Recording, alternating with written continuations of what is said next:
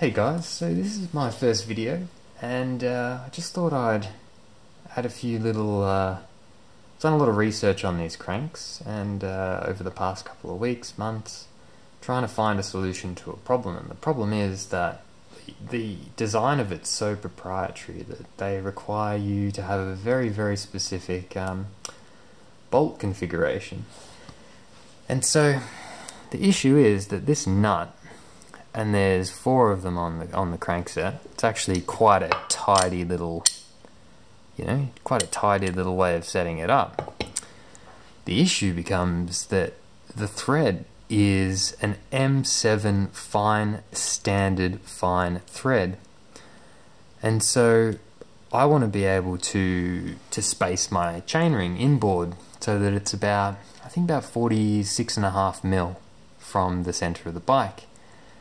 That's just so that the shifting sort of works in a sort of optimized fashion. And it's like, well, what are my options? Like, I could get someone to machine some bolts, like 8 of them, have a few spares, or I could alter the actual chainring itself, but that's like $110 part plus any of the machining fees that it costs to sort of change it. And this is for a 5100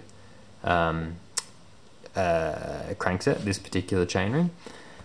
But so I looked around, and the only M7 that I could find on eBay was a coarse thread, and of course it just didn't interface with the nut properly because it was out, the thread pitch was out by 0.25 of a mil or something like that. So I sensed resistance putting it in, and I ended up just leaving it alone. So yeah, just a bit disappointed in this crankset, because it is, potentially up to a $500 crankset depending where you buy it in the world, and I picked it up for $200 thinking, oh, it'll be an upgrade from the 5100, which is about 800 grams, 900 grams or something with the chainring.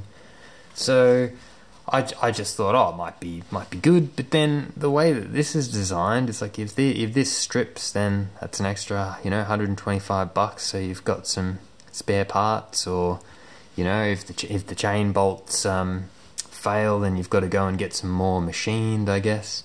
And it's just really sad to see Shimano doing stuff like this, because it just makes it harder for people that are just trying to already work within the really complicated compatibility issues of old bikes and new bikes.